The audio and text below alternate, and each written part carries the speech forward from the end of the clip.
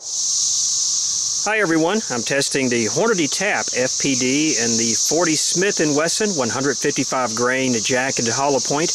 I'll be using the SIM-TEST Media, calibrated to ballistic gel specs and adding 4 layers of denim. Test gun is a Glock 22.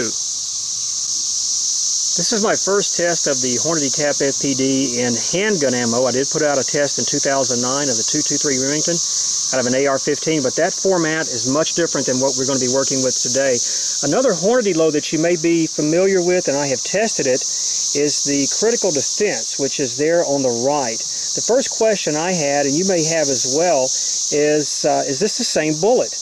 Is the TAP the same bullet as the critical defense, just missing the plug in that hollow point cavity? Just at a glance, these bullets are not the same. They have a different shape. That's a 165 critical defense, by the way, on the right, versus the 155 grain TAP that we're testing today. But even at that, that is a much different bullet design, and here is another view that I hope will confirm that for you.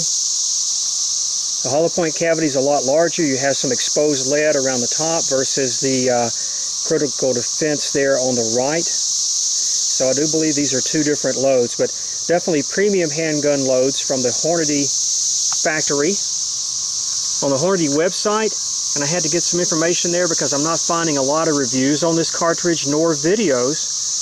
There's only going to be a handful of videos up, at least at this point in time. They use a low flash propellant, as what I think a lot of the premium handgun manufacturers are doing. Unfortunately, you will probably have to use a handgun in self-defense, if that is the case, in a low light situation, and you do not want to be blinded by muzzle flash. So that's one key point that they advertise in this cartridge. It is not a bonded bullet like the gold dots and other things that we've tested in the past. I'm anxious to see how this performs through the 4 layers of denim and the SIM-TEST Media. Running this through the Glock 22 4.5-inch barrel, be shooting from 10 feet. Before we take the shot, you will see the calibration specs for the SIM-TEST and the velocity out of my chronograph.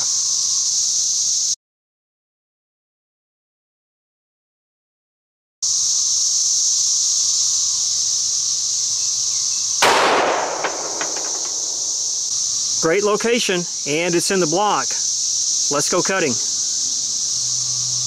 A couple of tracks for you, a short one and then a complete track. On the short one, we're getting a lot of denim, as is always the case in the SIM-TEST Media, about 3 inches in. You can see the stretch cavity here as that cuts off. Got a beautiful track here. Entry point, you can see this expansion cavity or stretch cavity. And I'm telling you, that is really deep. Some nasty stuff there. The track continues on. Still going, still going, still going. This was a 22-inch block, by the way. There we go. Trying to get it in this light.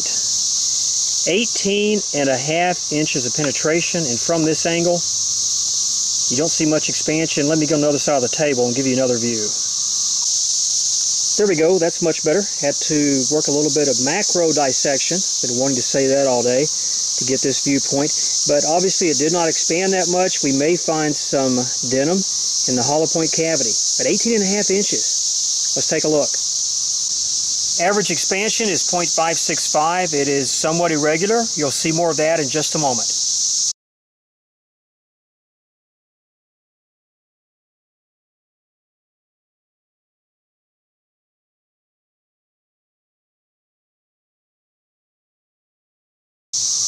.152.6 on retained weight, 155 grain bullet.